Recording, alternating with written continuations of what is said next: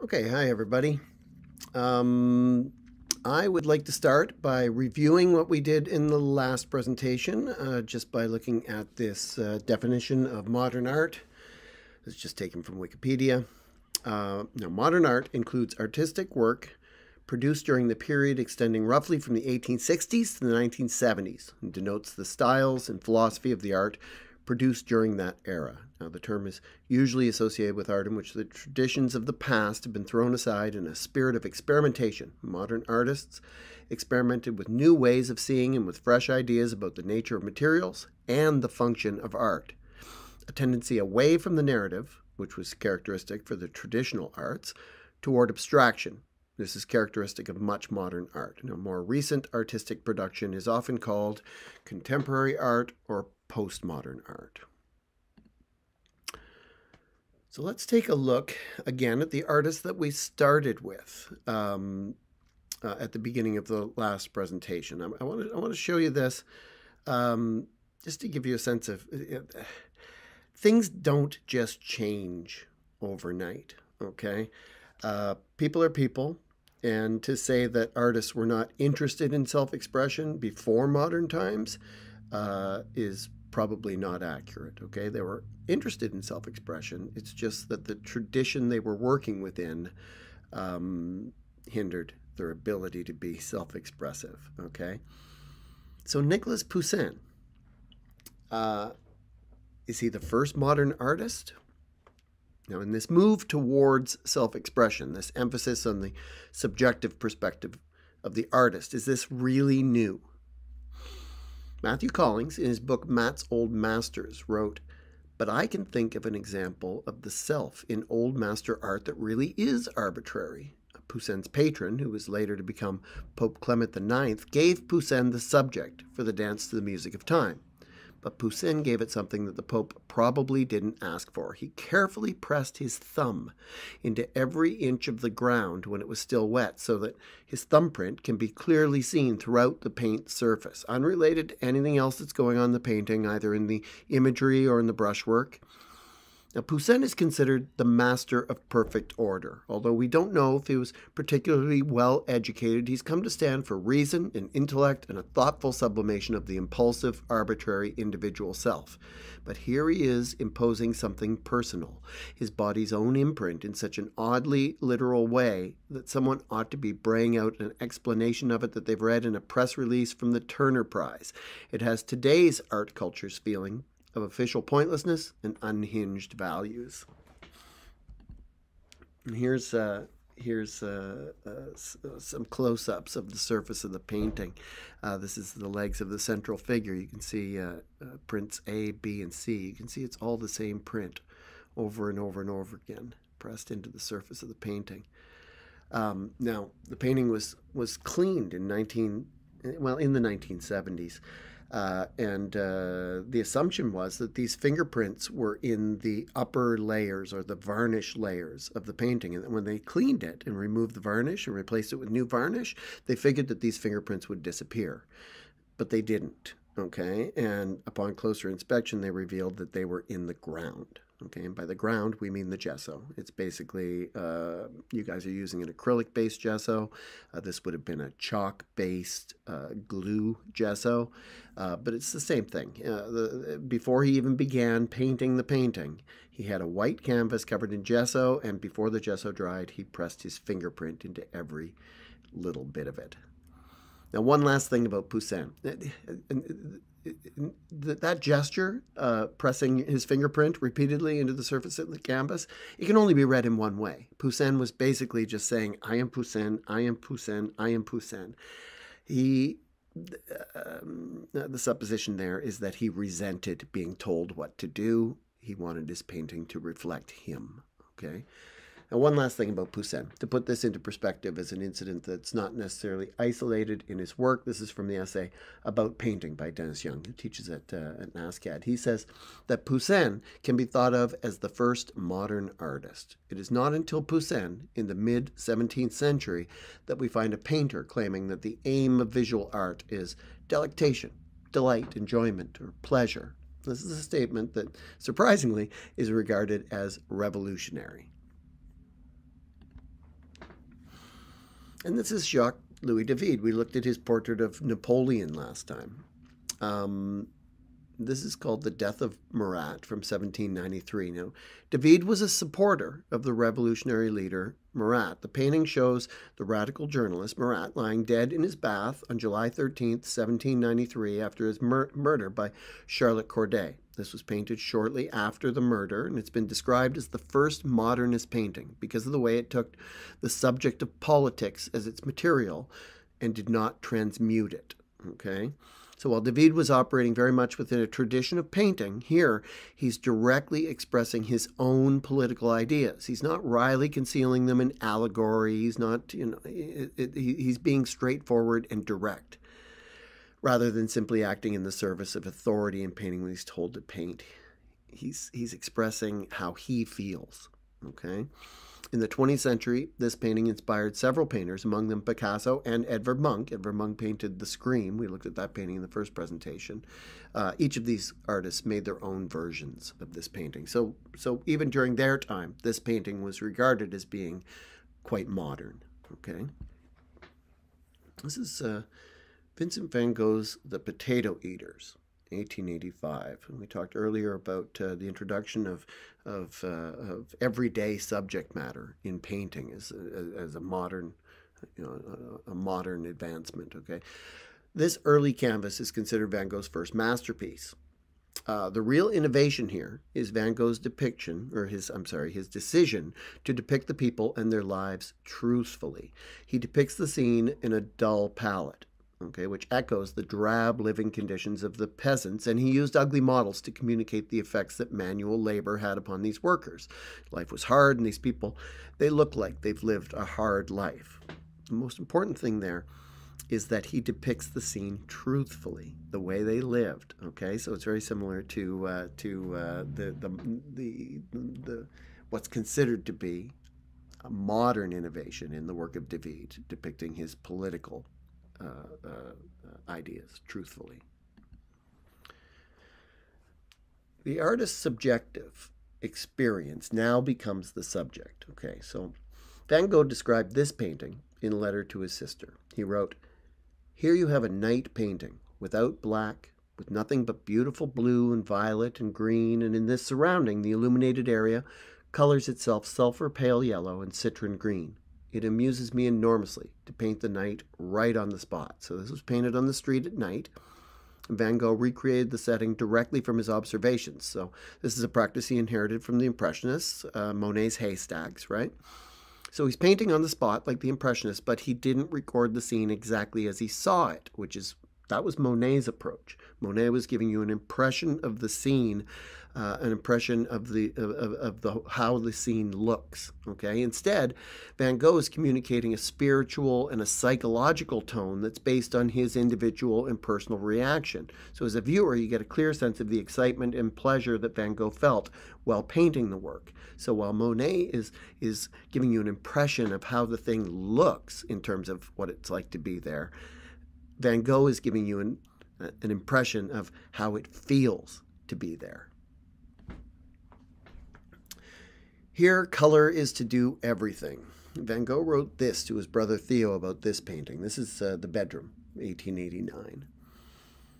"This time, it's just simply my bedroom. Only here, color is to do everything, and giving by its simplification a grander style to things, color is to be suggestive here of rest or of sleep in general. In a word, looking at this picture ought to rest the brain, or rather the imagination." So again, he's trying to communicate what it feels like to be in the bedroom. And this is Starry Night from 1889. Okay, very famous painting. Starry Night is often considered Van Gogh's most important painting. Unlike most of his landscapes, this was painted in the studio. It was painted from his imagination, and it represents a radical departure from his previous, more naturalistic landscapes.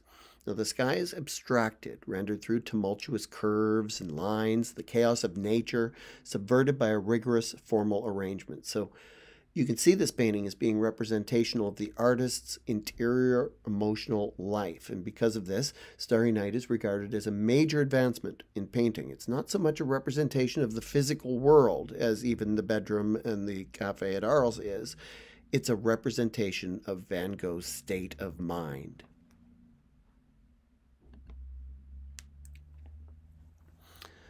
This was a time of war and social upheaval. Okay, the artists of the early 20th century have broken with tradition. They did away with the academic structure that characterized the art of the past, and they embraced experimentation, and they questioned everything.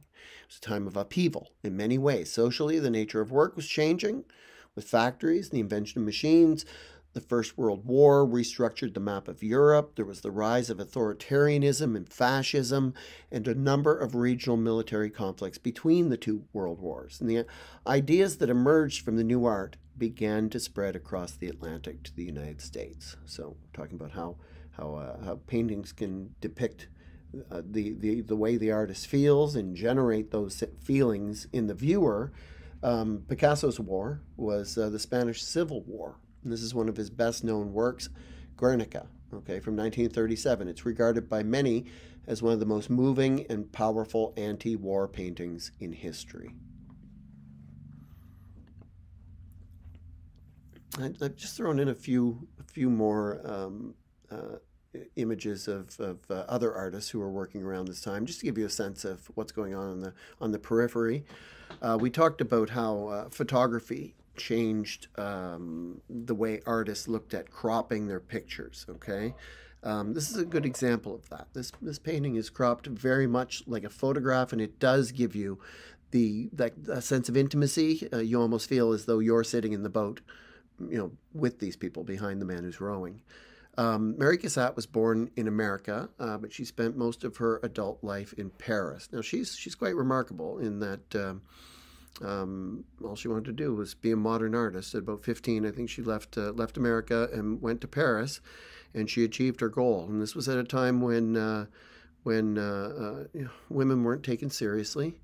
But she was taken very seriously, both by her artist peers and by critics. This is Georges Seurat. Now, Seurat is important in terms of Impressionism's move to let's say, analytically explore how we see. Okay, Seurat was a post-impressionist artist, and he's best known for devising the painting technique known as pointillism.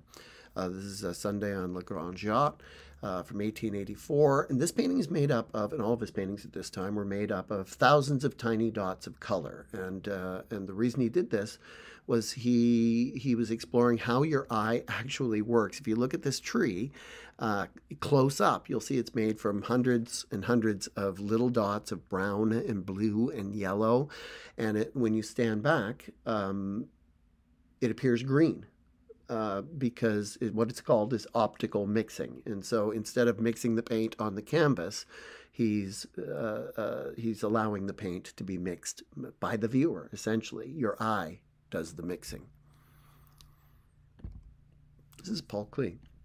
He's a Swiss-born artist, influenced by both Cubism and Surrealism. He's an influential artist. I put this in to give you an idea. When I say that the ideas are spreading throughout Europe, throughout the Western world.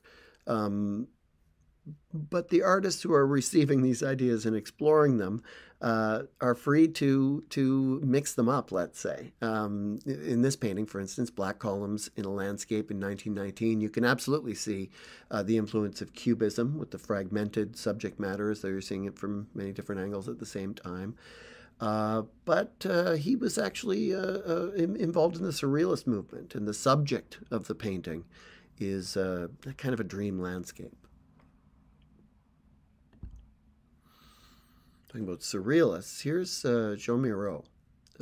He's widely considered one of the leading Surrealists. Now, Miro is best known for his development of a style of free-form automatism. Okay, it's a kind of random drawing that attempted to express the inner workings of the subconscious. Now, when I say random drawing, just imagine that you're on the telephone talking to a friend and you've got a pencil in your hand and pad of paper. The kind of drawing or doodling that you would do, the kind of half-conscious doodling that you would do while you're focusing on something else, your conversation with your friend, that's what he's trying to incorporate into this painting.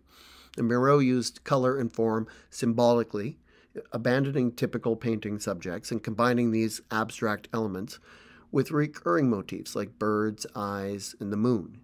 He said, I try to apply colors like words that shape poems or like notes that shape music. So these artists were, they were looking at ideas from that were being used in other mediums, other art forms like poetry, like music, and they were trying to incorporate these ideas in painting. So the ideas were crossing boundaries. From Paris to New York. Now, because of the political upheaval, as we've been talking about, and war in Europe, it wasn't just the ideas that were expanding out from Europe, that were moving across the Atlantic. The artists themselves were coming to America. And they all landed in New York City. They were fleeing persecution by the fascists, and they were escaping this increasingly tumultuous political conditions that they had encountered in Europe. Now, within a period of 10 or 20 years, New York was going to replace Paris as the center of the art world. This is an early painting by Mark Rothko. Mark Rothko in the 1930s in America. Now, Rothko was an immigrant. He was born in Russia. His father feared that his sons would be drafted into the Imperial Russian Army, and so the family immigrated to America. While visiting a friend at the Art Students League of New York, he saw students sketching a model. Now, according to Rothko, this was the moment when he decided to devote himself to art. In the mid-1930s, Mark Rothko began a series of works based on his experience of New York City. They became known as the Subway series. So it's hard to imagine a more New York subject than people waiting for a train on a subway platform. Mark Rothko's subway paintings were made long before he developed what was going to become his mature and unmistakable style. The first of his famous color field paintings, they won't be made for another 10 years, but the paintings from the series Scenes in the Subway, with their simple horizontal and vertical geometry and their juxtapositions of areas of flat, vibrant color, provide us with some indication of what is to come. And this is what is to come, okay? This is called Yellow, Cherry, and Orange from 1947. There are no hard lines or clear divisions of shape in his later abstract paintings. You can see they're entirely abstracted. They're similar to the subway paintings in their organization, but all the detail and all the references to reality are gone, okay?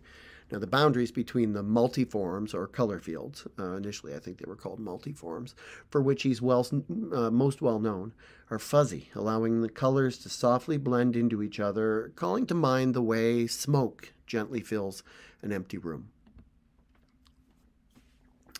It's untitled. It's referred to as a multiform from 1948.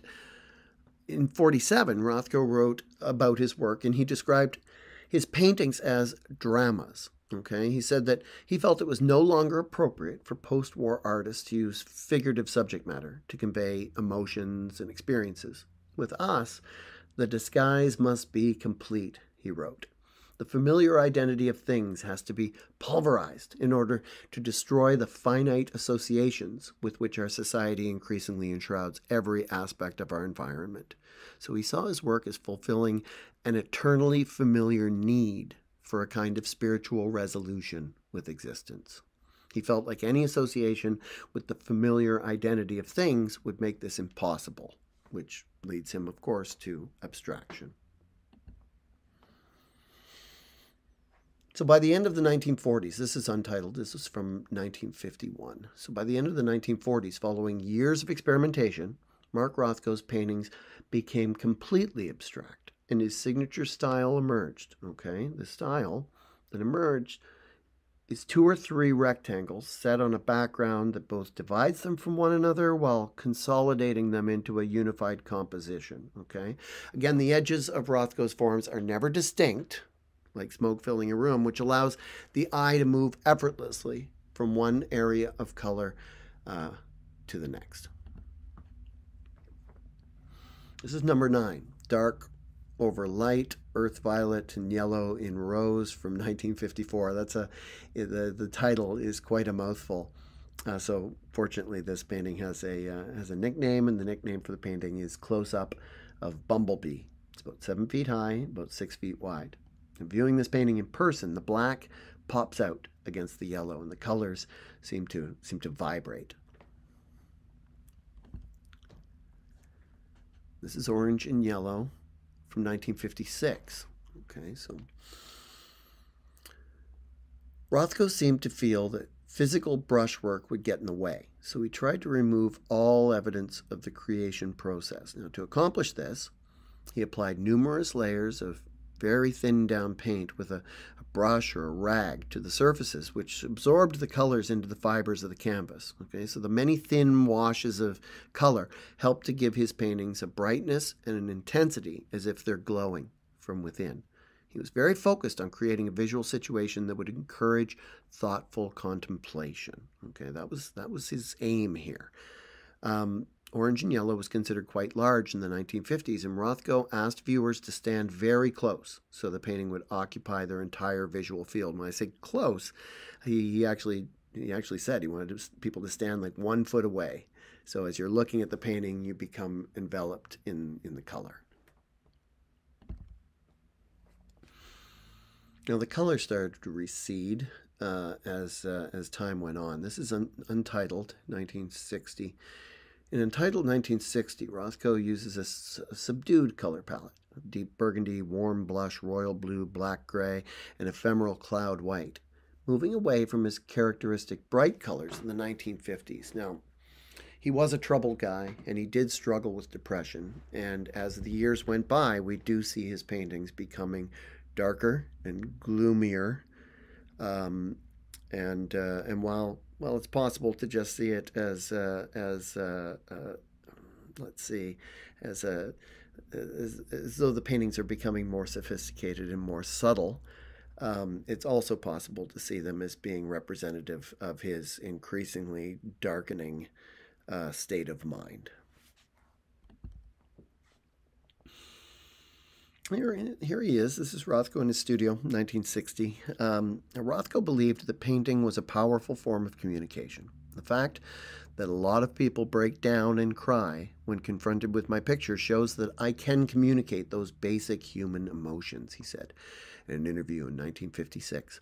Now, the people who weep before my pictures are having the same religious experience that I had when I painted them. So he felt it was possible to create a profound connection between artist and canvas and viewer. Now, he asserted that his works were not only expressed human emotion, but also stimulated psychological and emotional experiences in those who witnessed them. Many viewers do describe having strong emotional reactions to his paintings, some of them indeed reporting that they've been brought to tears.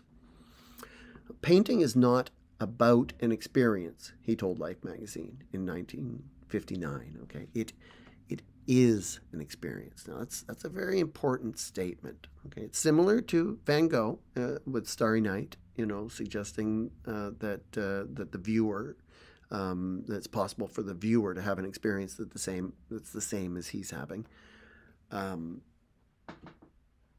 It's important, and it's although it had been repeated many times over the years, with Rothko in particular, it's particularly significant. Mark Rothko's hovering rectangles of color, suspended within monochromatic fields, are among the most recognizable paintings produced in the 20th century. Now, they may appear simple, but they are undeniably powerful.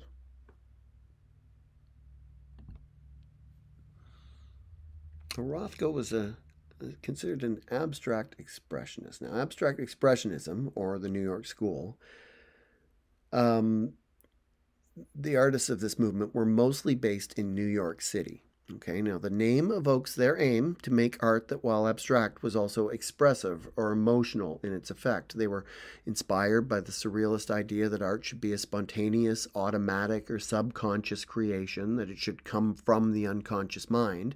This idea was in part inspired by the automatism of artist Joan Miro. Now, Rothko was one of the most important abstract expressionist artists. His work was championed by the famous art critic Clement Greenberg, along with Jackson Pollock and Willem de Kooning. Okay, while the paintings of these three artists were very different in style, what they were trying to accomplish in their paintings can be seen as being quite similar. This is Clement Greenberg and Harold Rosenberg. Greenberg promoted formalism. He felt that it was pointless to speculate about the content of paintings. Okay, what the painting was about didn't matter. Instead, we should focus on formal elements like shape and color and line and composition to determine the quality of painting, or even to compare a painting with paintings from the past, let's say. Rosenberg, he coined the term action painting. He suggested that we should stop thinking of the canvas as a surface on which to paint a picture, but instead as an arena in which to act, to record an event or an action. Okay. Now, Jackson Pollock, within abstract expressionism, there were two broad groupings. Okay, there were color field painters like Mark Rothko, his contemporaries, artists like Barnett Newman or Clifford Still. All those guys were deeply interested in myth and spirituality, okay? And they made simple paintings with large areas of color intended to produce a contemplative or a meditational response in the viewer. And there were action painters, okay? They worked spontaneously, often with large brushes, making sweeping gestural marks. Franz Klein was an action painter. And Jackson Pollock was most certainly an action painter. Here is, talk about artists becoming celebrities. Here's Jackson Pollock in Life magazine in 1949. And the question being asked here is he the greatest living painter in the United States? Well, he certainly was awesome. And it's undeniable that he was certainly one of the most influential painters in the United States. This is Autumn Rhythm, number 30 from 1950. It's a very large painting, and a very simple painting, involving spontaneity and improvisation, okay? So here's a photograph of Pollock in his studio working on one of his revolutionary drip paintings. Instead of using an easel, he worked on a canvas that was tacked to the floor of his barn studio. Rather than using brushes, he used sticks to flip and drip and to spatter the paint. And the sticks were usually just worn out brushes. He wore them down to a nub, and then they were basically just sticks. Or he poured the paint straight from the can. He used household enamels, regular house paint, instead of traditional oils. Now, there's a distinct lyrical quality to these paintings. They're impulsive, they're performative. Remember, an arena in which to act.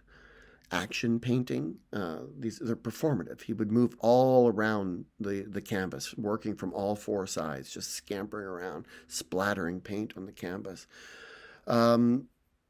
These paintings invite comparisons to the most influential music of the time, jazz, with its emphasis on improvisation, or to Jack Kerouac's work of benzodrine-fueled spontaneous prose On the Road, which he claimed was written in a 3-week frenzy on a continuous 120-foot scroll of tracing paper. So again, the ideas that are informing these art movements in all the different mediums, from music to literature to dance to painting, they're crossing boundaries. The ideas are crossing boundaries.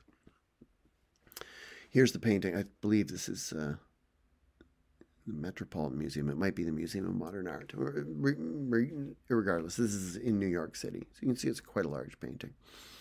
I am nature. Now, the story goes that the painter Hans Hofmann visited Pollock's studio, and he asked, "Do you work from nature?" And Pollock responded, "I am nature."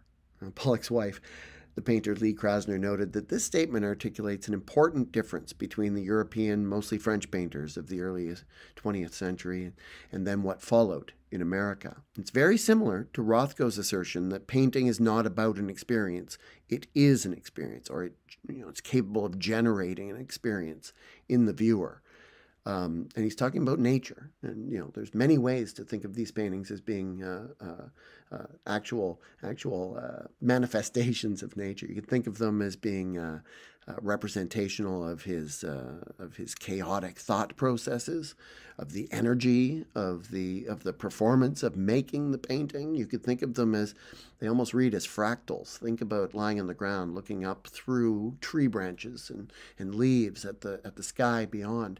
These paintings are like nature in that way, in that what they certainly do reflect is the complexity of nature, in their randomness, right? I like to think of them as being representational of the forces of nature. If you think about a human being as being inseparable from nature, we all are subject to the laws of physics, right? This painting is. He said he was controlling the way he made these paintings, that he had control over them, but he was certainly embracing chance. He was as much as he was directing the paint what to do. The paint certainly was going to do what it was going to do anyway. The viscosity of the paint, speaking about the forces of nature, the paint's relationship with gravity, all of that is evident in these paintings. So, while they're very simple, like the Rothko paintings, it's possible to think of them in many different, very complex ways. This is Willem de Kooning, okay? Willem de Kooning was born in Rotterdam, moved to America in 1926. Well, he was undoubtedly one of the most influential artists of the abstract expressionist movement. He most often worked from observable reality, primarily figures and landscapes. So where Pollock said, I don't work from nature, I am nature, de Kooning very much worked from nature, even excavation. This painting, it's one of his most purely abstract paintings, features hooked calligraphic lines that suggest body parts, fish and bird shapes, human noses, eyes, teeth, necks, and jaws. This is excavation from 1950, okay? Then we get here. This is Woman 1, 1950 to 1952, again suggesting he worked on this painting for 2 years. And he did. Famously, his process involved him never being satisfied with anything he ever did. Or, I don't know, the painting was always done whenever he was just done with it, whenever he lost interest or decided to move on, because he would just paint and repaint and repaint and repaint these surfaces until they were either right or until he was, like I said, just finished. When de Kooning painted Woman 1, abstraction, as we've observed, was dominant in American art. Now, artists and critics had declared the human figure to be an obsolete subject, and de Kooning himself was known for the abstract compositions that he had been producing over the previous years, like excavation. And he didn't care. De Kooning just didn't care what anybody said. He said flesh was the reason that oil paint was invented, he famously declared. And while many of his art world colleagues saw this painting, or these paintings, as a betrayal, others accused him straight out of misogyny. So they suggested that his depiction of the female form in these paintings was objectifying and violent. He didn't see them that way. His response was that beauty becomes petulant to me. He said, I like the grotesque. It's more joyous. So he saw these paintings as joyous paintings. Here's another one. This is called Woman and Bicycle, 1952 to 1953. Abstraction, representation, does it even matter? Now, the critic Clement Greenberg, again, came to de Kooning's defense, reassuring his detractors that the woman paintings were among the most advanced in our time. Greenberg, again, remember, didn't care what it was a painting of. He cared about how it was painted. He was a formalist, looking at line, color, design, composition, the quality of the brushwork and the color. But it's not clear that de Kooning really needed defending. Okay, his status as one of the most admired artists of the time was quite secure. What is clear is that Willem de Kooning never believed that abstraction and representation were mutually exclusive. As he stated, I'm not interested in abstracting or taking things out or reducing painting to design or form or line or color. I paint this way because I can keep putting more things in it. Drama, anger, pain, love, a figure, a horse, my ideas about space. Through your eyes, it again becomes an emotion or an idea. So there you have it. De Kooning again is saying almost the same thing that that Van Gogh had said 55 years earlier, that he's making his paintings. In the case of de Kooning, he's making them intuitively. They're based on his feelings and, just whatever comes to him in the moment, right? They're very impulsive, very intuitive. But what he's suggesting is happening with the viewer is that there's indeed an emotional response that's going to be created through these paintings in the viewer themselves, and that's the viewer's response. It's not necessarily the same as his. Okay, well, that does it for the feelings component. I guess I'll see you next week. We'll wrap it up here, and I'll see you next week, and we'll talk about we'll make a distinction between feelings and ideas. Okay, so I'll see you next week.